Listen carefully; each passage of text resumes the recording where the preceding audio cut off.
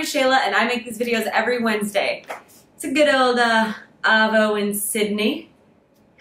Just kidding, I'm practicing my Australian terms. Hi guys, my name is Shayla and I make these videos every Wednesday. If this is your first time here, please like and subscribe. I make these videos every Wednesday about my travels. I've been traveling since 2015 and I make these videos every Wednesday to kind of tell you what's going on. Okay, Australia is somewhere that I didn't realize was as much on my bucket list as it is. I want to know what your dream vacation is. Either something you've already done or something that you are just cannot wait to do. And tell me why. Tell me why it was so great or why you want to go to that place, because I think the why is everything. I am drooling over all of this. It seemed like this, well it is, this place that's completely on the other side of the world. I'm here working with Young Living's media crew. It's real good.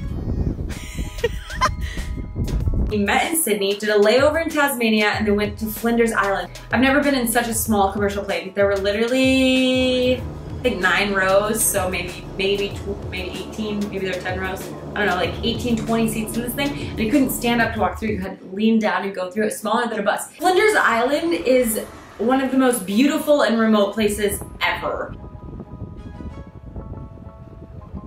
There's 750 people that live there and there's 3 million wallabies. And if you don't know what a wallaby is, because I didn't, it's like a little mini kangaroo. And we went and fed them. Like the best thing I can compare this to is like deer.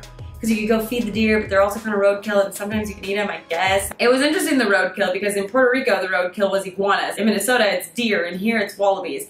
But there's also an animal called the wombat. That was also some roadkill. But we met this really cool guy named Addie, who makes surfboard out of replastic everything. Replastic?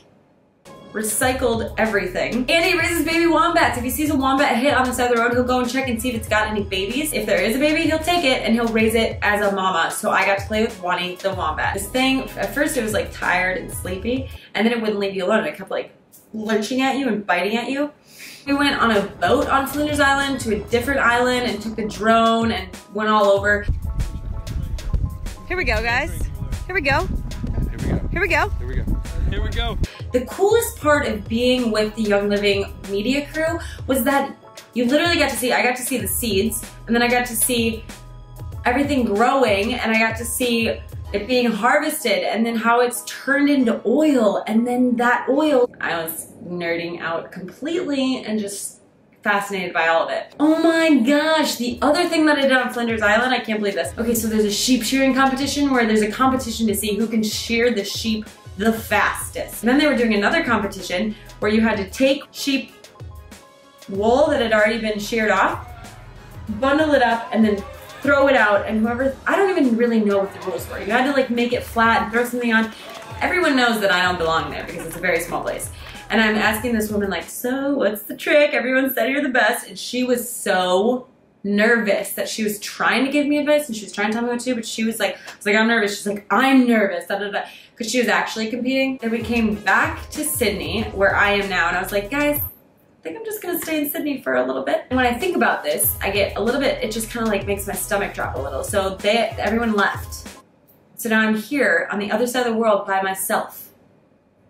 Kind of a terrifying feeling, but not really. Australia, I think I say Australia.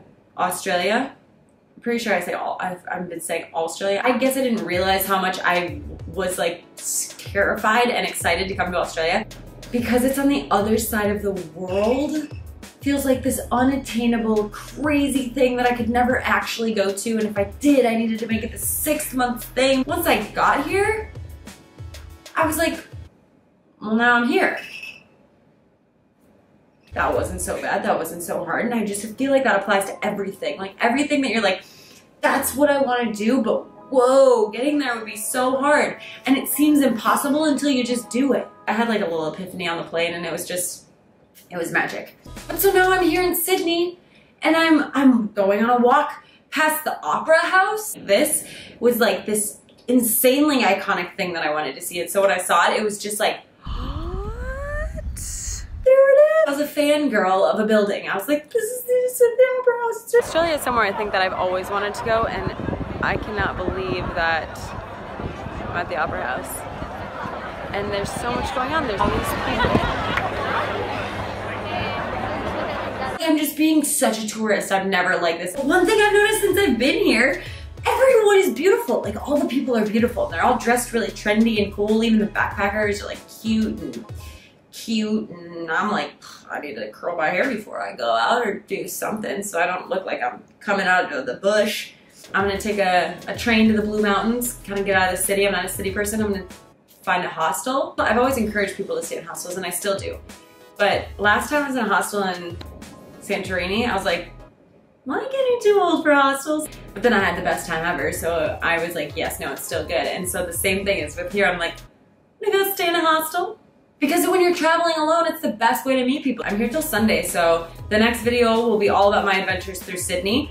After this, on Sunday, I'll head back to Minnesota. I'll be in Minnesota for, I don't know, like a month and a half. I'm gonna be on the radio again, do a little demo for Lululemon in the Mall of America, do a podcast, and then Seth and I are headed to New Zealand for 2 months. We're gonna buy a camper van, take all the photos, take all the videos, do all the hiking because there's no natural predators, so there's nothing to worry about there. I'm just super amped about everything. I want to know what your dream vacation is. Either something you've already done or something that you are just cannot wait to do. And tell me why. Tell me why it was so great or why you want to go to that place, because I think the why is everything. So let me know if you have any Sydney tips because I would love to hear them. Thank you guys so much for watching this week. Please like, subscribe, and share. I'm trying to get 200 likes on this video. This is Shayla signing off from Sydney, Australia, and I will see you guys all next week. Mwah.